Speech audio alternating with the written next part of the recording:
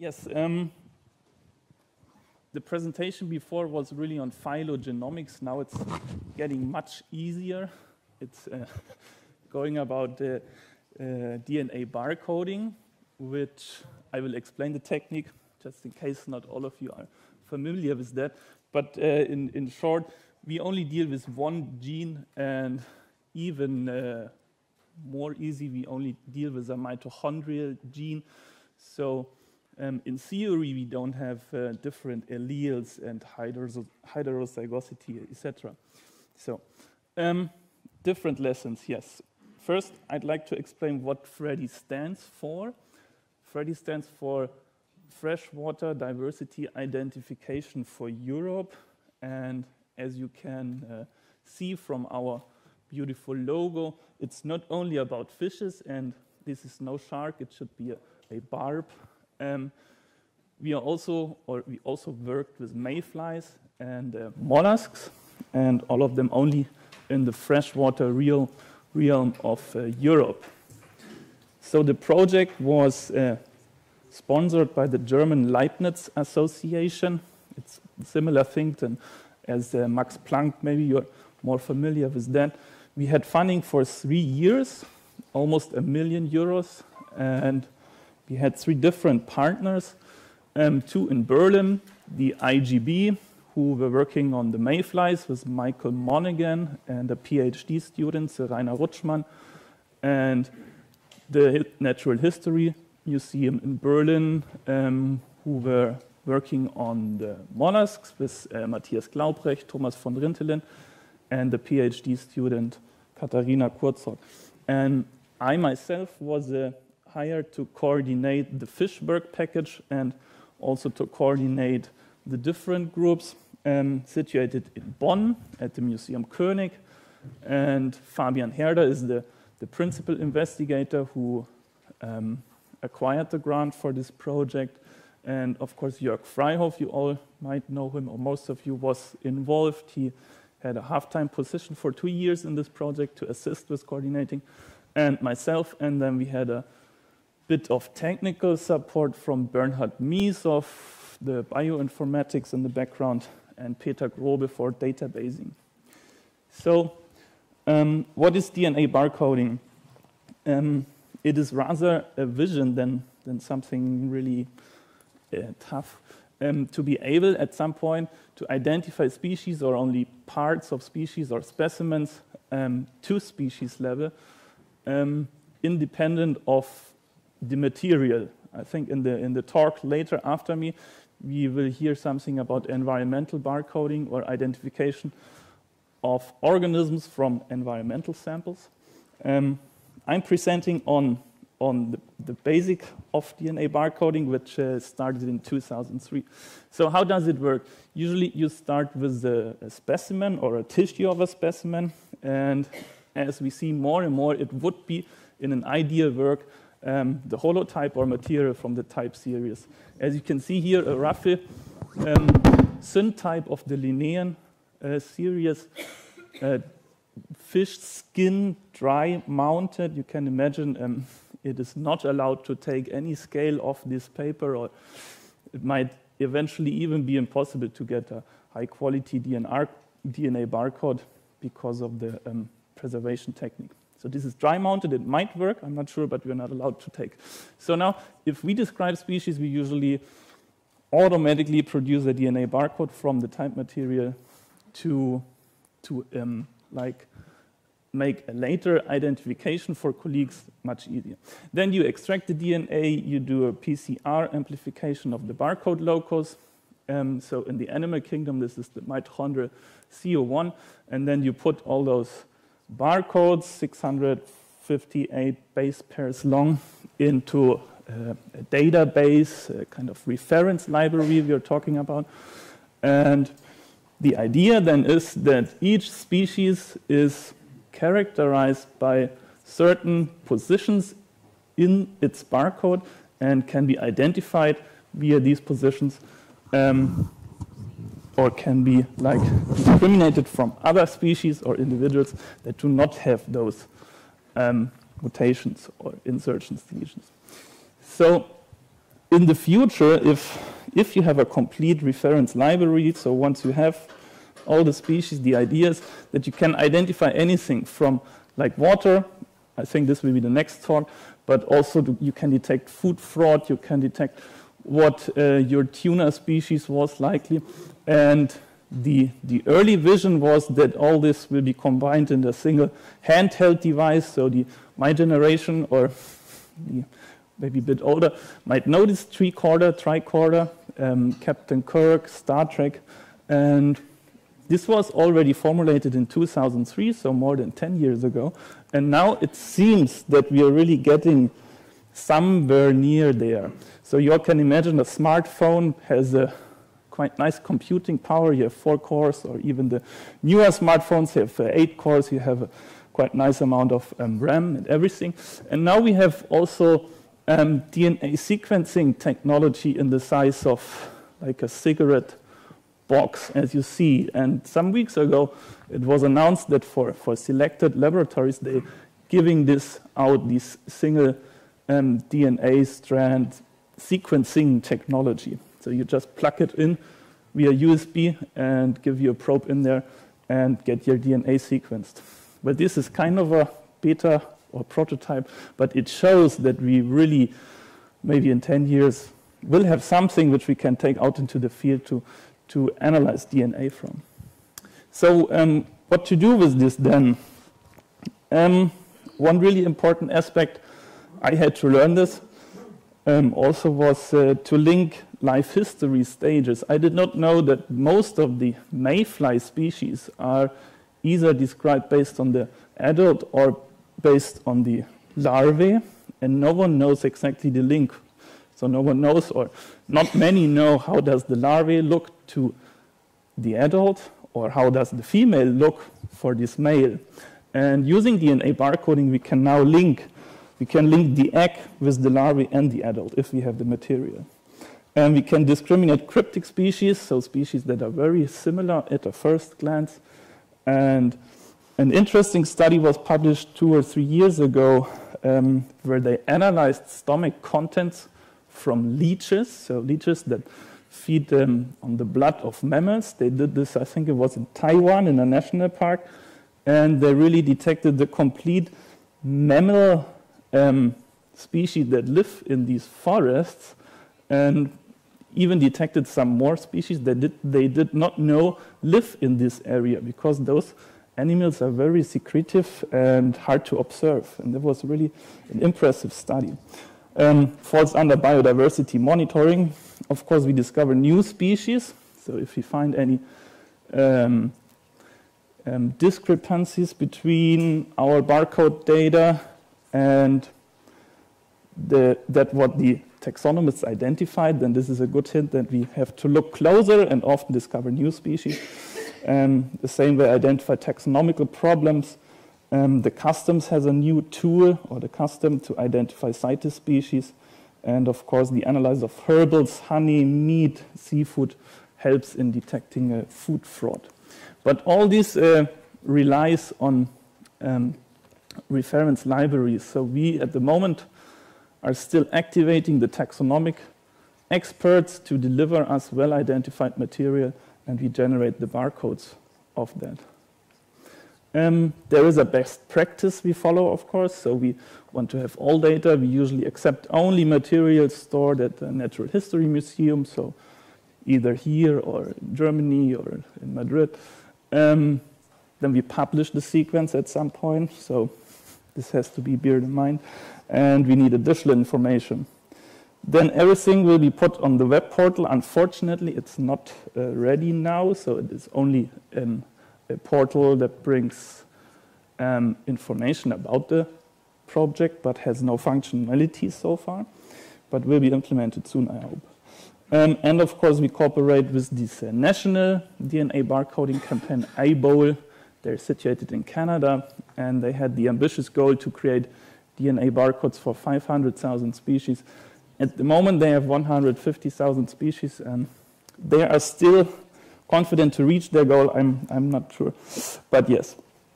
What was our geographic coverage, our focus? In the beginning, quite ambitious enough, we started with this map and tried to generate species lists, so a kind of what do we want in a perfect world. And we ended up for the European freshwater fishes. This was based on the Kottelat and Freihof 2007 species list, the handbook on European freshwater fishes. We ended up with something like 600 species, and I have a second figure here. This is because we expanded, because the European fish network is quite collaborative and really effective, and so we were really able to expand further here and here. I will show that later. For the mayflies, we had a target list of about 350 species, and for the mollusks, 270, but those exclude some groups. So compared to the fishes, the taxonomic status, so the working status of these two groups is really poor compared to the fishes. So as I said before, we kind of expanded for the fishes and managed to get something over 1,000 species already, more than 10,000 DNA barcodes that I'm currently analyzing. And thus we are now an important contributor to the Fish Barcode of Life initiative.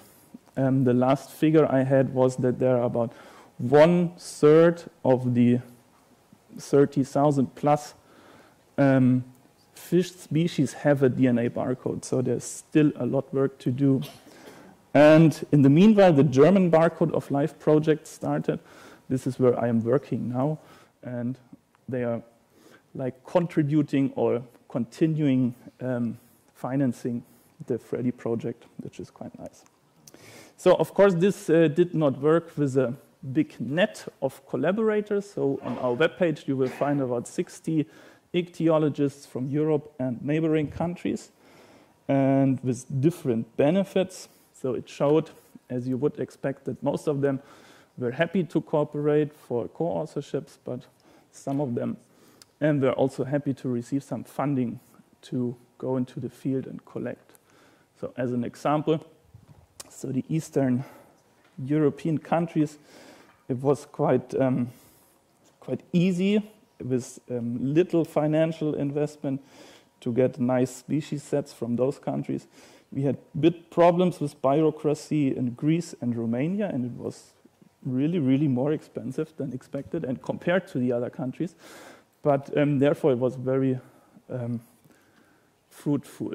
So we got many species, yeah. How does that look in the field? Just a short note, we usually aim to get 7 specimens per population, per species. Usually, if there are not many species at one place, we collect many more. But 7 was like the minimum. If they're small enough, we preserve them in pure ethanol. If they're larger, then we preserve them in formalin and take a fin clip. And very important, and some colleagues had to learn that, that we need the link to the specimen. That was, especially in the past, many ichthyologists did not work like that. So we got lots of materials from the eastern countries where we don't have the link. So you get a tube with 20 fin clips and you get a bag with 20 fishes, and then it's okay for barcoding, but then if you discover something interesting, you cannot go back to the specimen. So if you work in the field, please keep this link 1-1. Of course, a bit logistic is involved, just a snapshot or shot of a list, and this is no problem if you have a minivan, as you see. But on our first trip, for example, we only had these Opel Insignia from the IGB Institute, which was nice for driving, but it was really a pain, especially if you handle large amounts of formalin. This is not so nice. And then if you had like 31 degrees in southern Italy, it kind of smells rapidly in the car. So just to show some colleagues, without those, the Italy tours would not have been possible. Stefano Porcellotti, Cesare Pucci, Gianni Beda and Mastro, they really made these. We made 2 tours to Italy, a great success. And just one example I was not familiar with. Italy houses, or in Italy, there are 3 different endemic barbel species, one of them already threatened, small Barbus caninus, and we were happy to find all of them.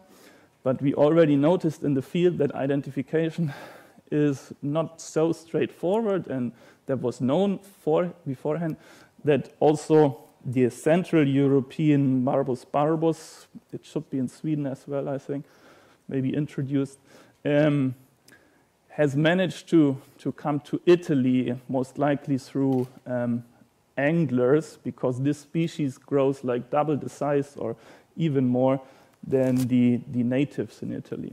And we had a master student who did, in addition to the DNA barcodes we generated, looked at nuclear markers, which was unfortunately not so easy because barbels are tetraploid, and this is really a mess. So we managed only to get good data for one nuclear marker.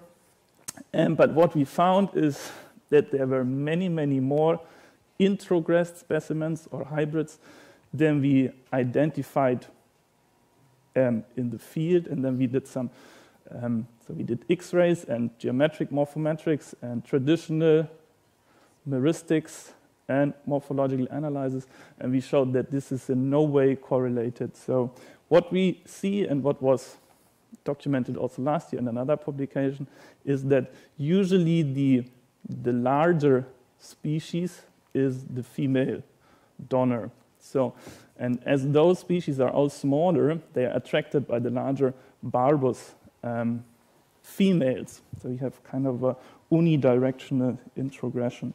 Another phenomenon is that the larger Barbus barbus forces the smaller species into the higher regions of the streams. So usually those two are the less rheophilic species in Italy that live in the bigger rivers, but now we observe that the Barbus pushes those into the smaller streams where usually Barbus caninus used to live, and now we also observe hybrids between these 3 species.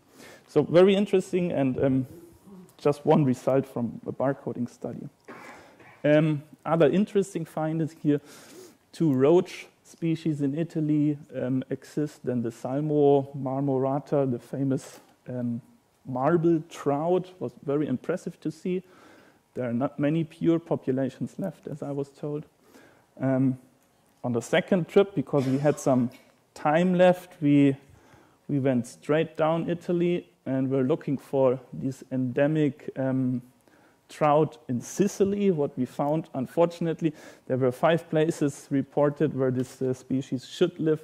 2 rivers were completely dry. It might be that it's kind of a natural situation, but usually then you find somewhere still water. But what we observed was most likely linked to the growing of oil, for example, oil trees. So there is too much water taken out. But then we found some, at least in a small portion, and we're quite happy to find that they are also distinctive, only little, based on the barcode marker. And on the way back, we visited a nice place, Fossa Calda, which is a natural warm spring with an interesting fauna.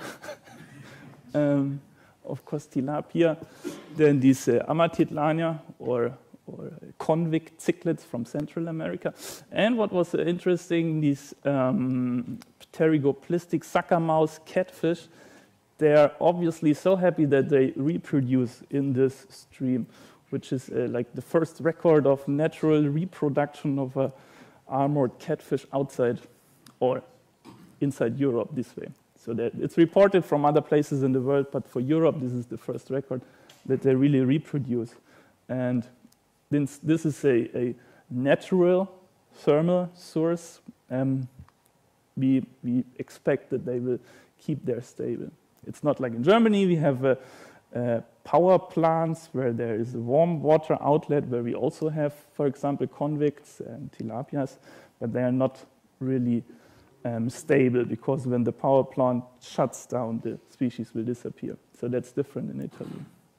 Yeah, just to mention, in case you're wondering about the beautiful fish pictures, this is Jörg Freihoff's work, who is very impatient if you don't do it correctly. So this is our mollusk student.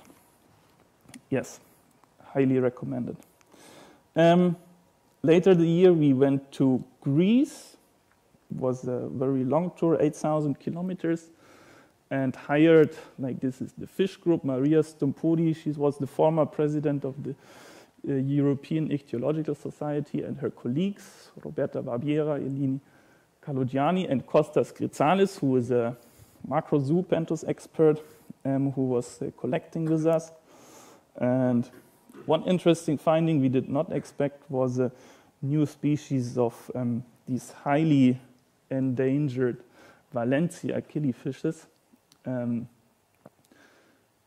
We just discovered, or we found one specimen in the field and did at first glance not really see that it's a Valencia, but it turned out to be really strange from its barcode, as you can see here. So we had 3 groups and only 2 species were known in Europe, or 2 species. And then we did some research, and it turned out that the German Killifish Association and colleagues in Austria and the Czech Republic were keeping these stocks since years in their aquaria and thought that this is a Valencia letornoixi.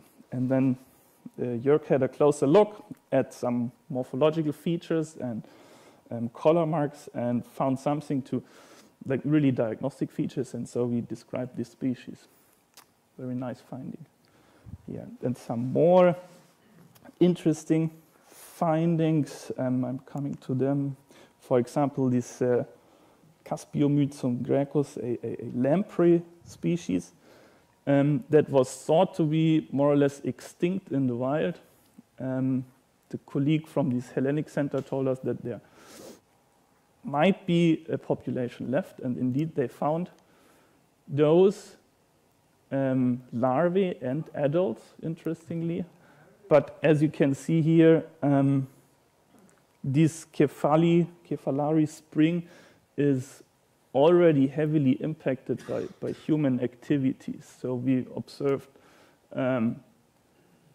carps that certainly don't live there. And again, barbel species, we are not sure if they occur there naturally. And people feeding those fishes, children playing there. So it's kind of only a matter of time until this population will maybe go extinct. Another example for this mismanagement of water resources, we were looking here for a chub species that was already known that it is a bit distinct from the other chubs in this region. So they went there and did not find a lot of water, and Roberta already said, why it's not worth going down, let's go on. But still there were some individuals left, and interestingly, when they hiked down the river, they found like lots of these small water remnants, and they were full of these fishes. Or not really full, but there were many of them. And this could be an indication that this population has some kind of adaptation, so would certainly be worth a little project to investigate them. Yes, we, like at the beginning of the project, we were thinking about will we collect DNA barcodes until the end and then try to publish something big, or is there a possibility to make a meaningful cut in the middle? And so we decided to focus at the beginning on the Mediterranean Biodiversity Hotspot, which is characterized or defined by the floral zone, the Mediterranean floral zone. So we generated a species list, and we were able to get 98% of the species that should live in this area, which was quite nice. And we wanted to, because we were not sure how well does this DNA barcoding approach work for our fauna.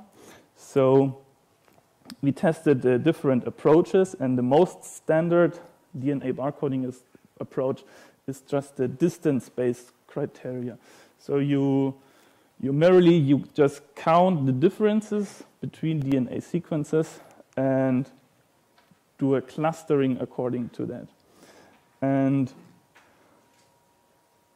we were quite surprised that the success rate of this simple approach is really so bad. So only half of the species in this region could be identified unambiguously using this approach. And the reasons were that there is no barcode gap, and you can see this here. So in black you have the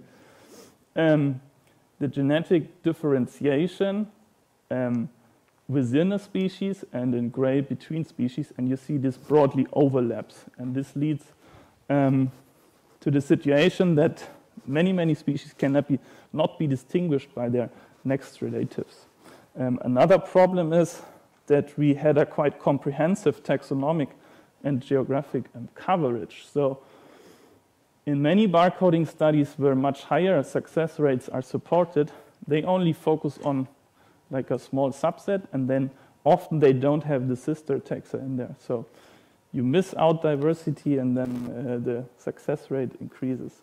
And also we observe a kind of taxonomic burden. So this federal structure of Europe led, we think, in many cases to like double descriptions of the same species. So in one country the species is named like this, and in one country like that. But we cannot like solve these problems by a simple barcoding approach. And introgression, recent speciation, we were surprised that these cases of introgression are really rare. But so it was less than 2%, I think. And reportedly it should be around 10% in freshwater fish, so it differs the numbers. And this we think is linked to that we only use very typical specimens. So we did not do a random sampling, we chose really representatives for species.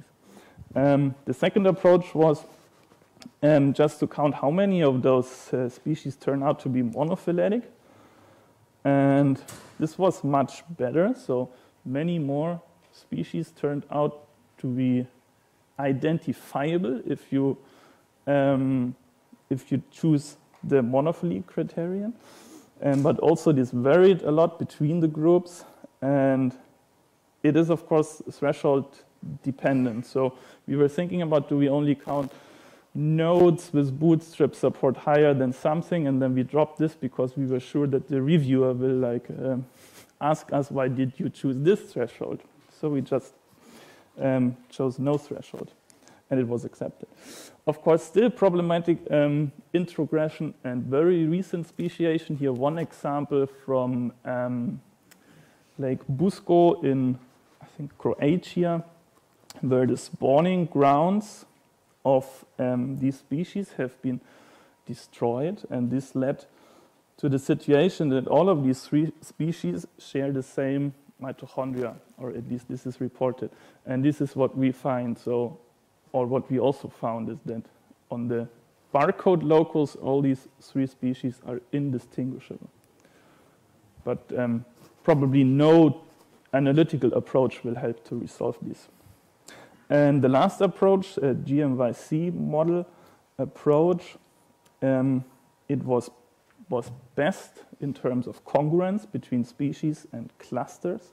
It also varied between group, and we found that the multiple threshold model, which is not looking for a single transition in the tree, but allows for various transitions, so maybe here and here and here, similar to what Tom Neer showed before.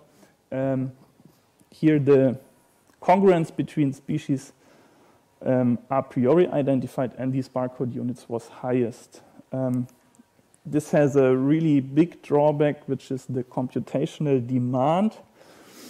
So Tom Neer said before 8 years, it's not so bad, but if you would try to analyze the whole data set with like 2,000 haplotypes, this would take several months. So we already had to do this in a reasonable time to divide the data set into smaller taxonomic groups, and then without a cluster, this would not have been possible to analyze. So you cannot do this on a desktop computer, and this is a big problem. And then again, singletons, how do you treat them here is a big problem. And again, introgression, there is no help on the analytical side. In the meantime, this was, I think, 1 year ago or something, the colleagues from this international barcoding initiative, they presented their BIN system barcode index number, which has, according to the recent publications, the same accuracy of this approach, but is like a magnitudes faster. So now apparently we have a good analytical tool. Unfortunately, you can only use this if you put all your data on the bold database, which we're not so happy about that, because this is connected to efforts and you kind of lose control over your data. So we usually prefer to put our data on bold when we are ready and when we are done with everything. So some conclusions. The analytical approach, I showed the tree-based methods are superior to the distance-based approaches.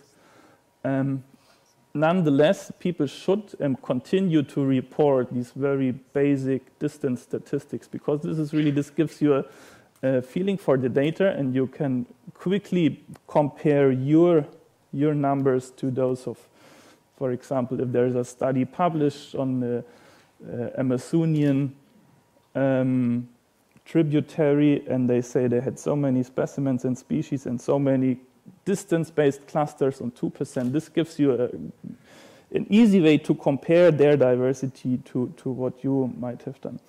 Introgressions, yeah, I said 1.4%. I explained that before. This is quite little. And we think this was linked to our strategy to only choose typical individuals. We found the effect of taxonomic geographic sample. I explained that. And what we think is, what we also observed is a problem with the barcode libraries as they grow and grow and grow, and you include more and more very closely species, and you come to the situation where you rather like include subpopulations and what was former called subspecies. It will be harder and harder to say this cluster is this species, and then we come back to what we were aiming at, type material, or go and visit the type locations and attach really the barcode only to this type locality population. In fishes, it's working at the moment as it is, but for the mollusks, for example, we have for this European Unio mussel, there are more than 200 synonyms, and there is no way to solve this without going. Usually you would now have to go to every single type locality also of the synonyms. Otherwise you cannot, well, people do it, but it's not,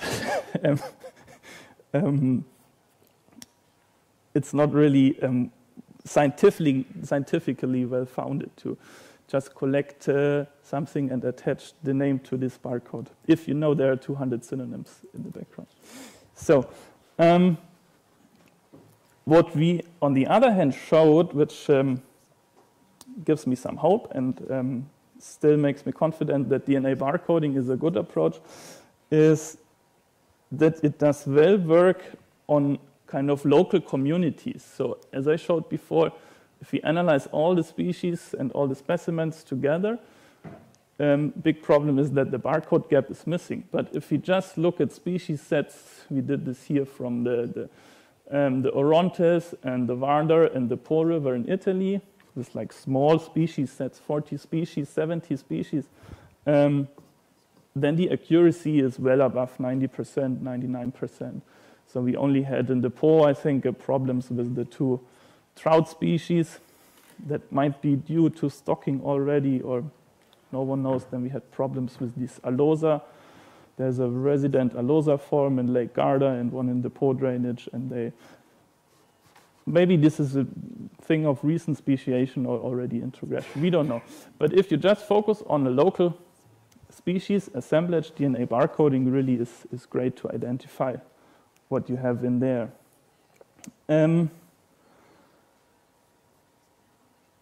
Yeah, overall we were surprised. So we found 64 populations or species that deserved a second look. So as, for example, this new Valencia species.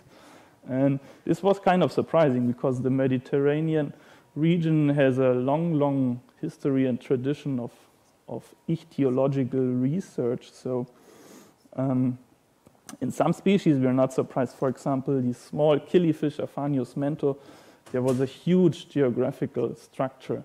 And for some of them, there were already synonyms that might be resurrected now. For example, also this rheophilic gudgeon, Romanogomio banarescui. When we saw it in the field, it was clear that it's different from its sister Romanogobius elimaius. So we resurrected that. And then we found 36 species with a very obvious degree of cryptic genetic diversity. And now we would need like students who do morphological analysis. And then a very last point is we were thinking about how to make more use of DNA barcode data. And we found this edge approach that was invented or presented by colleagues from the London Zoo. And they propose, in addition, or not in addition, but to prioritize species for conservation, they propose to include phylogenetic diversity, or they call it evolutionarily distinctiveness. It's really a bad word. And together it's called EDGE, evolutionarily distinct and globally endangered. And we were interested in if we can use DNA barcode data for that, because there are several examples for amphibians, for example, but those guys use phylogenies similar to what Tom Neer presented based on really several markers. So where you say this is a sound phylogenetic hypothesis, usually DNA barcoding and phylogenetics is not the best combination. But we were very surprised to see that if we derive these evolutionarily distinctiveness values from these simple trees that we generate based on DNA barcode data, that was highly linked, highly significant. And this now would mean we can predict or we can give recommendations for certain species that have not been assessed by IUCN to put into any category. So the problem is not, or only a fraction of the species has been assessed. Freshwater fishes in Europe, I don't have the number, but it's only a fraction that fall into any of the category, and many of them are data deficient. So now we could use these growing DNA barcoding data and like predict where they would be falling. And that was an interesting finding, and it might be that we will continue in this way. And then I would be at the end, and thank you for your attention.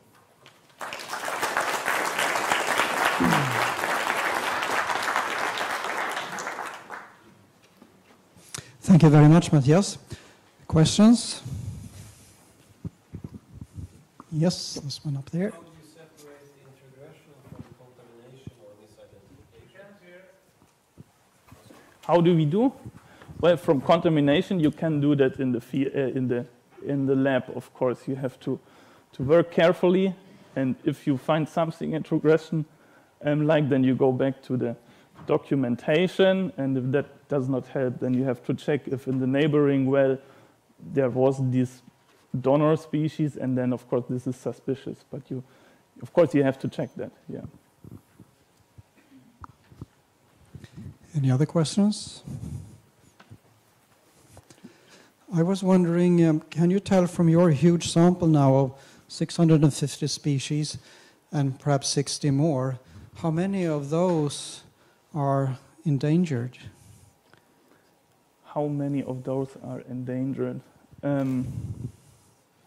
I think it's 40%. So not the highest threat category, but those what is endangered. I think in the Mediterranean it was something like 40%. So almost 1.5, yeah. So it was about time that this was done. Well, yeah. It was. All right, one moment.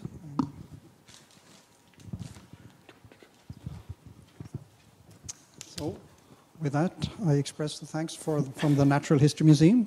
Thank you very much. Thank you very much. Thank you.